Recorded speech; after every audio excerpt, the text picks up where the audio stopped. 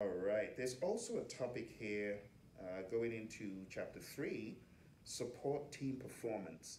So, a lot of people, their teams are not performing as well because they, as managers or leaders, they're not giving them the support. So, PMI is calling this out and they say support team performance, appraise team member performance against KPIs.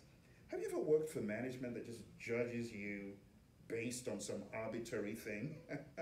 They haven't set the KPIs, and KPIs are important. PMI are calling it out, and they're saying support and recognize team member growth and development.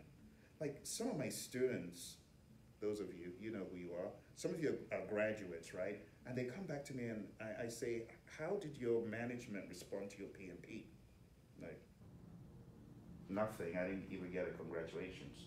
And that's not good. PMI in chapter 3, they're saying you should recognize team member growth, like a pat on the back, a shout out, a gift card, something, you know?